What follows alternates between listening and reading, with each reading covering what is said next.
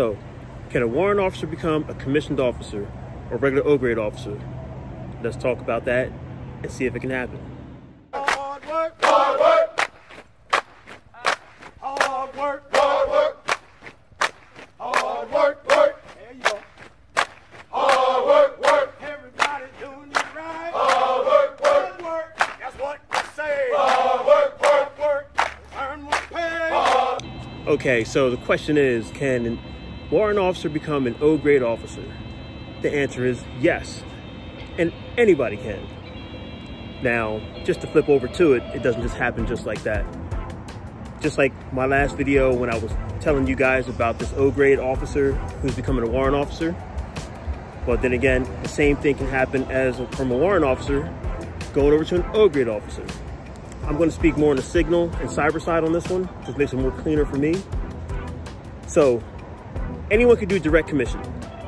Direct commission was set up for those with special skills, special qualities that they want to pull into the military fast without going through basic training, and to be able to pay them up to a certain level.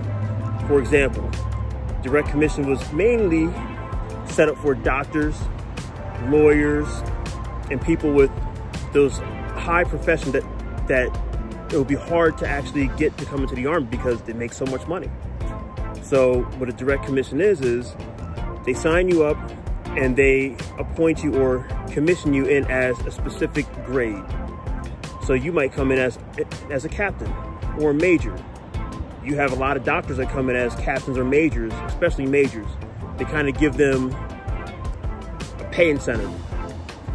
Granted, their whole career path is totally different. 9 times out of 10, they don't hold command, and their schools are different, but that's not what we're talking about today. We'll get to a video about that next time. So, can a warrant officer become a commissioned officer? Yes. What you have to do, just like everyone else, is drop a packet. Put your packet in the direct commission board and see what happens.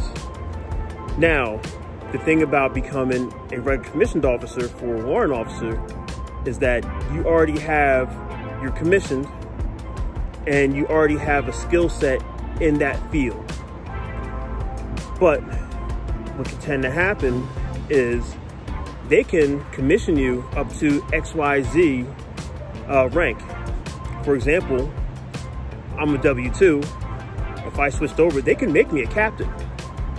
Now, are the chances good that they will do that? Probably not. But all in all, my schools aren't equivalent to the regular O-grade schools. For example, we both go to basic course. I go to warrant officer basic course. He goes to officer basic course. These two kind of pair up. They're all about the job skill set. Now, where it really splits is that on the O-grade side, is that they have to do captain's career course. And I believe with captain's career course, that's more in a leadership role. More leadership versus me, my next level is warrant officer advanced course, which is a technical route. We go deep into the technical aspect of what we do. Captain's career course takes you into the administrative. So as you see, they don't really parallel.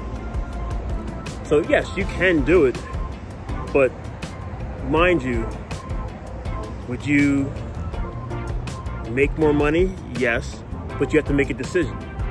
Do you want to come from being technical to being more administrative? Depending on your branch, like cyber's different, signals a little different, but everywhere else, usually once you become a major or field grade officer, you become staff. But on the warrant side, you can still stay technical. The benefits is that you'll get better retirement, and you'll get better retirement. That's really about it. And you'll move up the ranks. You know, now you're on the O-grade path to where you go from lieutenant, captain, all the way to general. So that's the difference. Whereas with the warrant officer, your pipeline is pretty straightforward. You're not going past CW5 because there's nothing beyond that. So I hope this helped everybody out a little bit, give you a little bit more of insight into the warrant world. If I, as a warrant, want to become an O-grade officer, can I do it? Yes. Just like anyone else who wants to. I'll drop a packet in, they'll review my packet, my qualifications, and see where I fit in. Everything's usually based on the needs of the Army. If the Army is overstrength, you can forget it. You're not getting in. But in those certain fields, if the Army needs bodies, you have a chance. So until the next time, enjoy. Stay dangerous.